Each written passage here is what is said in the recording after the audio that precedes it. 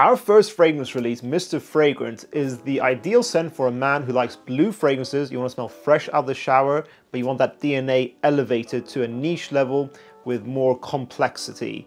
We combine both blue and green notes to make a very handsome fragrance that you can wear as your signature. If you want a fragrance that will make you smell very elegant and refined, and something that will go to the top of your most complimented list, this is the fragrance for you guys. We have a limited time before the pre-launch finishes. Make sure to acquire a bottle for yourself before it's over. Let's get into the video.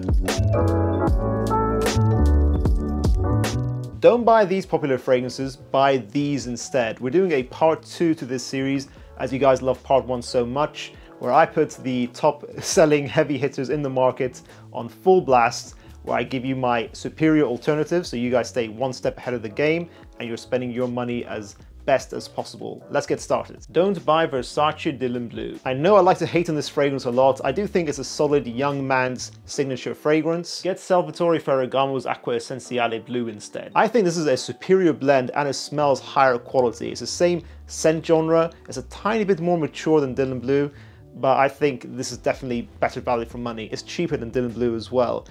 And you get similar performance, about 6 to 8 hours, super versatile fragrance also. It does smell a tiny bit more mature, a bit more luxurious, but that's picking fine details. Overall, I definitely prefer Acqua Essenziale Blue. Don't buy Tom Ford's Lost Cherry. I've worn it several times and I think it smells like a makeup counter with a bit of a cherry note in the opening. Again, the cherry note doesn't last too long. Its performance is very disappointing. It's very disappointing for the price as well. It's £250. It's way too much for what it is. And also, I think it's not particularly masculine as a fragrance. I don't think it's very applicable as a cherry-based signature for men. Obviously, there's L'Homme Ideal Eau de Parfum, which us men can go for. However, I'm going to recommend this today. Terence Hughes Raw Cherry. If you want a cherry-based masculine signature, this is definitely what you go for instead of Lost Cherry. This is Aaron's style through and through. It's very creative. It's cherry and chocolate mixed together. The cherry note actually lasts. This fragrance lasts much more as well. It lasts at least 10 hours on my skin. It's got oud in it. It smells overall very smoky, woody, but still rich, luxurious, very dark and very interesting. This is a super creative signature fragrance. I think it's one of Aaron's best. I don't particularly like the cherry note, but I still think this is a masterpiece and very nice concept, very nicely done. This is much more interesting to smell than Lost Cherry, and it's much cheaper than Lost Cherry as well for 50 mils. So make sure you get this fragrance from Aaron's website, guys, if you can. I'll link his website in the description down below. And I think in America, you have to go to Max Aroma to acquire Aaron's fragrances. Don't buy Amouage's Reflection Man. In the community, people know this fragrance as a more clean, niche version of Jean-Paul Gaultier's Le Mal. It's a sort of recreation by Amouage. In fairness, yes, you can see the resemblance. It's a lot more white floral based and very sandalwood based as well. I sort of blindfold this fragrance and I think it's a nice fragrance, but I'm a little bit disappointed if that's the thing you want. If you want a clean Jean-Paul Gaultier Le Mal, there's a better alternative to this. Parfum de Marly's Darley. I've forgotten about Release from the House, which is super underappreciated. This is the Le Mal that you want when you want something a bit more clean, something you can easily wear as your signature. Reflection Man, I do think overall is a little bit overrated. I think it does smell luxurious. It smells more like a wedding day scent in my opinion. So I think that's the only occasion that would be this fragrance. Otherwise, this smells like a barbershop fragrance with a minty pop and a sweet powdery vanilla dry down. It's about 8 hours longevity. It still smells very luxurious as well. It's very versatile also. If you want a different, unique signature fragrance for yourself, you can wear it all year round. Do not sleep on Darley. Do not buy the original Spicebomb by Viktor and Rolf. The original Spicebomb has been reformulated heavily. It doesn't perform anywhere near as well as it used to. And also, I think it's not multifaceted enough in my opinion. I think there are better, more complex and interesting fragrances. Bvlgari's Man in Black is what you should get. There's definitely a heavy resemblance between Spicebomb and this fragrance. Man in Black does not project as much, but it shares that similarity of being spicy, sweet vanilla with tobacco, but this then adds a rum note in here as well, making it a little bit more complex, interesting, a bit more mature. It's a little bit closer to the skin. I think quality-wise is definitely higher quality than the original Spicebomb.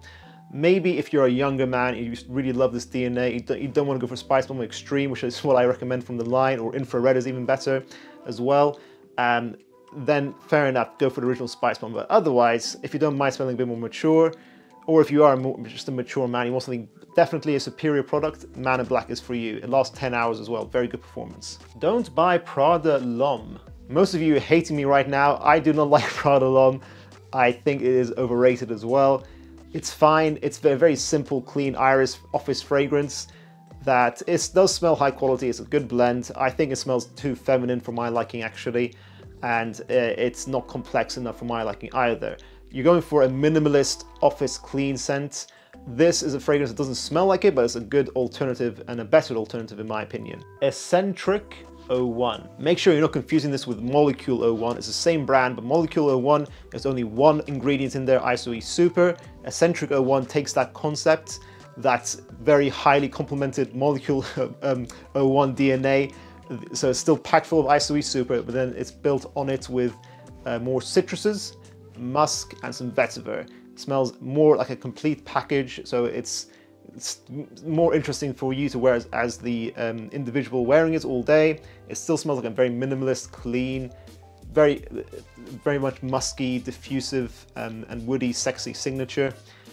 So if you want, again, a minimal office fragrance that will get you more noticed than Prada L'Homme while still smelling very professional, I think Escentric 01 is definitely the one I would go for. It smells more traditionally masculine, and I definitely prefer wearing this over Prada L'Homme personally. If you don't agree with me, guys, let me know in the comments down below. Don't buy Versace Eros. When I first bought Eros, I absolutely loved this fragrance. The problem I have with this DNA is that I get bored of it so quickly. I actually originally gave away my first bottle of Eros, which was still one of my first fragrances in my collection. I gave it away after a few weeks to a friend, honestly because I got sick and tired of it so quickly. It's the kind of fragrance when people smell it at first, they'll love it, they'll give you compliments, but you as a wearer won't like it for too long, in my opinion. You may disagree, but that's just my experience. I think there are better alternatives, especially for the warmer weather, fragrances for clubbing that aren't as sweet. Get 212's VIP Man. This takes an aquatic vodka note-based DNA that is very loud, very sexy, fresh, aromatic, but it doesn't have any fruits, so it's not an aquatic fragrance that's usually associated with fruit notes or heavy citrus notes. It's very clear, transparent, very clean. The only way I can describe it is aquatic, yes, and then becomes more sweet, tonka bean based in the dry down later on. So it's still a sweet fragrance. Overall, going to be less annoying than Versace Eros. Not as well performing. I get about 6 hours of this fragrance, but if you're going clubbing, that's probably all you need anyways. It's very loud, attention grabbing, and it's a very sexy fragrance, especially in the opening. The opening just hooks you in straight away. Try it out in any store if you can, guys. Don't buy YSL's Tuxedo, get Rochas Moustache EDP instead. Every time I wore a tuxedo, I didn't really see the hype. Honestly, I think mainly because this exists. It's a nice DNA, it's a rose, sweet, warm rose-based DNA with patchouli mixed in there as well. It's got a nice peppery note in there. It's very well balanced rose scent, definitely perfectly unisex. For the price, it's not that great, to be honest. I think maybe if it wasn't replicated so well, maybe it would be a masterpiece. There's a lot of reviewers on YouTube who say it's the #1 fragrance of all time. I don't agree with that. I think it's okay. I think it definitely needs to perform a lot better for the price you're paying. This performs similarly. So I get 8 hours of very soft projection. Tuxedo maybe projects a tiny bit more and it smells a tiny bit higher quality, but this being 1/10 of the price of the Tuxedo, I think it's just a no-brainer, guys. If you want a very interesting rose-based signature, you can wear all year round. 8 hours longevity, go for Moustache EDP. I know it's tricky to get, guys, but wait for it and try to acquire it when you can. Don't get the original Emporio or Armani Stronger With You. I think it's a very nice fragrance. However, I think it's just too mass appealing. It's too smooth. You don't really pick out any particular notes, which is fine, but I just don't feel like it has enough character. It's just a very mass appealing, warm, ambery, spicy DNA. If you want just pure mass appeal, if you're a beginner in fragrances, it works fine. But I think if you want something with more character, something a bit more rich and interesting to wear in your evening nights out, get Replicas by the Fireplace instead. This takes that similar, very sweet, loud DNA from Stronger With You. They have some resemblances in my opinion, and then adds this very realistic, trying to put you in the scenario of by the fireplace. It smells like very much like a smoky, woody fireplace essentially.